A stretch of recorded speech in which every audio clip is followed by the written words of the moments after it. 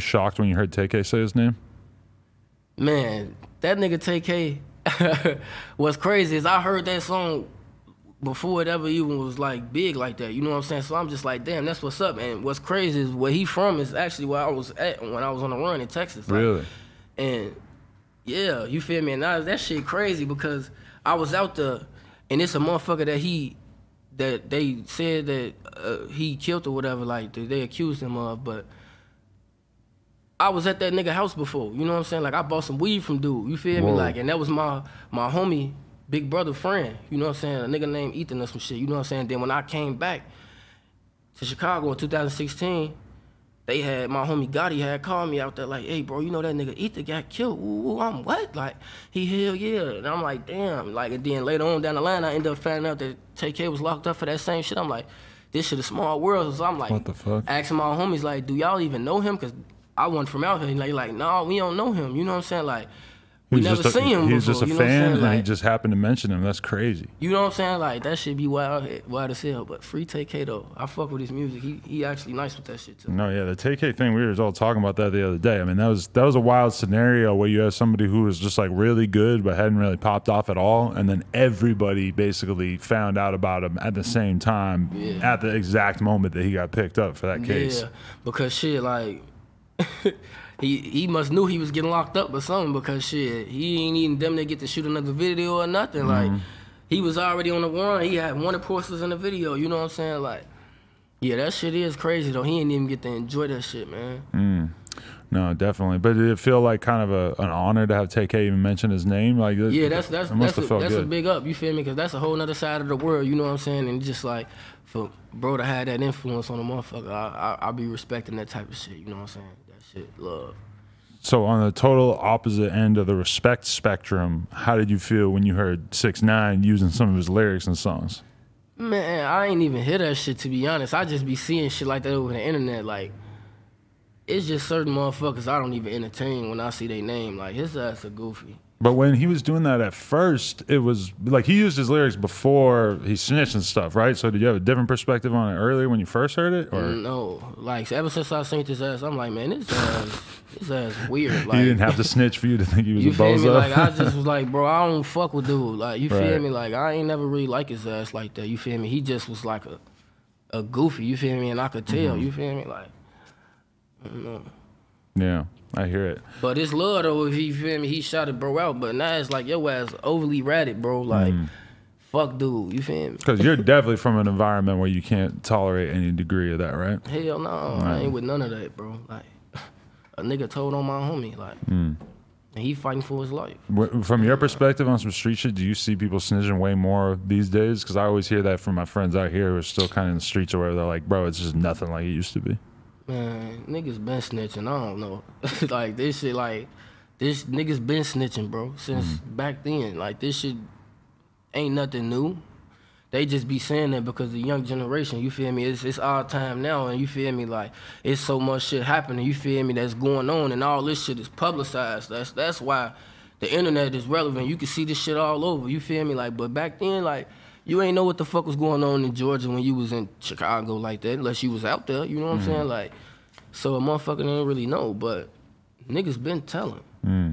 When you saw, because there was a quote that you said where you said that when the cops came to your mom's house to talk to him, that they actually were like basically telling her that, what was the quote that they told her, that they didn't give a fuck? Oh, yeah, they was just basically telling her like, yeah, we happy your son dead and we gonna kill your other two. On my soul, exact words, right at the door. My mom, my sister spit on their ass and ran in the crib. Spit on him? Hell yeah. Whoa, when they ran away from him, the cops just didn't try to follow him or anything? Holy shit, that situation could have turned bad. They did, but shit, motherfuckers slammed the door in their face. They ain't try to get in the crib or nothing, you feel me? Like, right. Is that like the attitude that you felt like you've dealt with from cops over the years, that they straight up don't give a fuck and like that they just really, it's almost like a joke to them, all this shit happening? Yeah, like, they want motherfuckers to die. You feel me? Like, this is their whole purpose of how they even do the shit that they be doing, like dirty police, you know what I'm saying? Like, they want the worst for a motherfucker, no matter what it is, you feel me? Whether they give you a lot of years or your ass down here, you feel me? Like, they want that shit, like, they happy, you doing their job for them, that's how they look at this shit, you know what I'm saying? But I ain't gonna say that all police is like that, you know what I'm saying? Because there's some motherfuckers that that it's not tolerating the shit that these other police be doing. You know what I'm saying? Don't even do half the shit that they be doing. Like, since I've been out, like, I've been seeing them kind of police because I've been around my neighborhood, you know what I'm saying? And they'd just be like, man, like, we not, you know what I'm saying? We not trying to tell y'all have to leave or no shit like that, you know what I'm saying? Just because y'all move y'all car or something like that, you know what I'm saying? Versus back in the day, these old police just stop, get out, chase us already, you know what I'm saying? Like, goddamn, you ain't told us shit. All we doing is walking or standing here. Y'all already getting out the car, you know what I'm saying? Because it's however many of us, or you know what I'm saying? We just look like something, you know what I'm saying? Like, that shit just be crazy. But like I said, it's not all of them, but a lot of they ass be wanting the worst for a motherfucker. This is their agenda. They plant shit on people. They do shit to just have you at your worst. Right. And it feels like, you know, because I'm always interested in that dynamic between the people who are in the streets and the cops and stuff, because they're saying that it's like the worst for shootings in Chicago this summer that it's been in years and years. Like, does it feel like that when you're out and about? Like, that it just feels like shit is crazier? You would think with the coronavirus, people would be staying home more, so there would be less opportunities to shoot each other.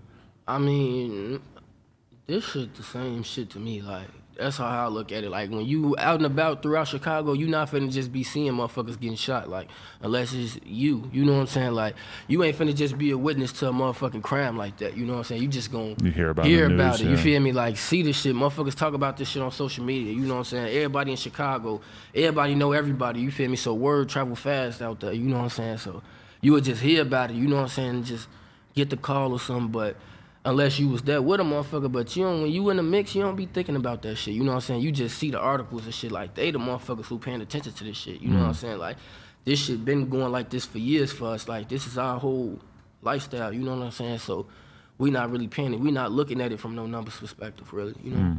I feel you.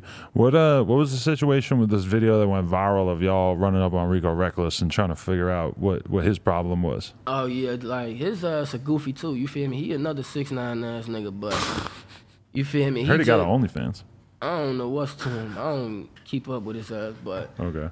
He yeah, I guess he had said some shit about my brother, you feel me? But I never really heard the shit. I guess I was locked up when I heard the shit, you feel me? Like, but then I got out, you feel me? And I was this around the time my mixtapes was just going crazy, you feel me? So he had a song on that, like, he remixed Black Youngster Birthday, you feel me? And I heard him, like, shout out my brother, you feel me? Like, he was like, free spaz, RP Pappy or some shit, you feel me? So I'm like, what the fuck? Like, this nigga weird, you feel me? Like, so when I seen him, I'm just like, you feel me? I know you said free spaz, RP Pappy, but did you say, you feel me, like, fuck bro type shit, you feel me? So that's what the whole thing was, you feel me? But he basically saying, like, I don't really know what the fuck he was saying. It didn't, like, once he said, like, you know what I'm saying, the disrespectful shit, it was just like, it's that, you feel me? Like, motherfuckers on that with you feel me? But, so what happened in that actual video? Like, what was that physical altercation like? Because you can't really see it in the video. You just hear it. My homie busted his ass for his ass was beating his ass, you feel me? We all got to beating his ass, and his ass was crying, all type of shit, but you feel me? Of course, he gonna make it seem like some whole other shit, but he was out there by himself. None of his people helped him, you feel me? Like, motherfucker beat his ass and got out of there. The police came, we had to check it to a whole nother hotel, all type of shit. Wait, where was that? In Atlanta. Oh, that was in Atlanta? Yeah, that was just some whole ironic shit, too, because a motherfucker told us, y'all finna run into Rico Recklezz right now, right? A motherfucker told us, man, y'all finna run into Rico Recklezz. Man, get your goof ass. Soon as the motherfucker got out the elevator, my homie called like, bro, Rico Recklezz in the lobby. Y'all, what? We down there. Your ass tweaking. That shit funny as hell. What the fuck? That's weird as fuck when, like, the Chicago, like, there's been a couple different situations over the years where different Chicago guys run into each other in different states. Yeah. Where they, like, presumably don't have it on them, and it's just weird-ass argument/fight situations ensue and shit. Seen a couple in the mall over the years and shit. Yeah, man, that shit be ironic as hell. God damn.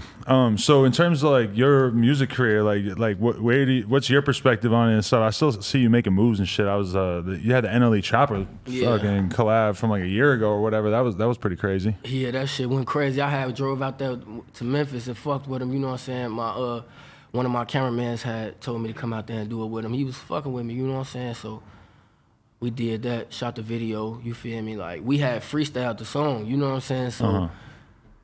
In the video, I don't even remember the song. I'm like, damn, bro. And then we didn't even get the song mixed at first. You know what I'm saying? We just did the song. All right, come on, let's go shoot the video. So when we was playing the song, like, we couldn't really hear the lyrics or nothing. So I'm like, damn, bro, I don't remember what the fuck I said. You know what I'm saying? Like, so that's why the video is how it is. I couldn't even, you know what I'm saying, get in my mode how I wanted to, but yeah, that shit definitely went crazy. But I ended up getting locked up right after I did that shit. I never even got to, you know what I'm saying, like really enjoy the fruits of that shit. You feel me? Like, I was locked up when that shit got released and everything. Right. Damn, that's so. What did you get locked up for that time? They charged me with an armed violence, you know what I'm saying, possession of a firearm and drugs, but I pled out to, you feel me, possession of a firearm. Took 2 years at 50%. So you ended up doing a year? Yeah, I ended up doing 10.5 months. I got 45 days good time. Okay. Are you fucking sick of going to jail at this point? Hell yeah. It's got to be getting old, shit, right? Man. Like, I can't be steady going back to jail. And then I just did 10.5 months straight, you know what I'm saying? I was down there. I was really fucking with a lot of older motherfuckers, you know what I'm saying? My celly, he was talking to me, you know what I'm saying?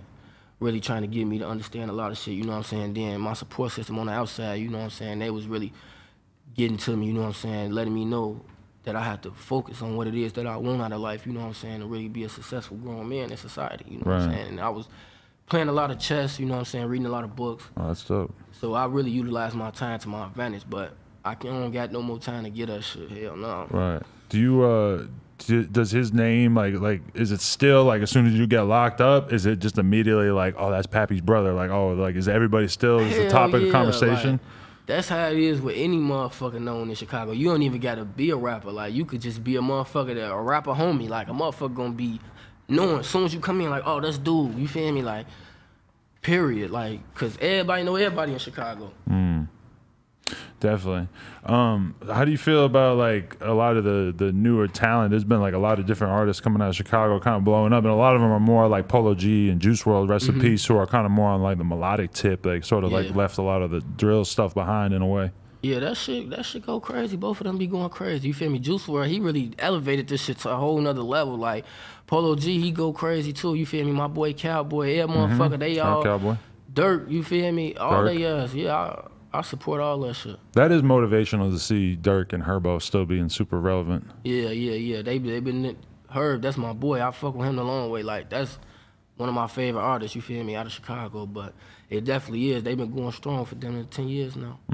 Another classic interview in the books. If you guys enjoyed this, make sure you like, comment, and subscribe, and head on over to nojumper.com to support. Appreciate y'all.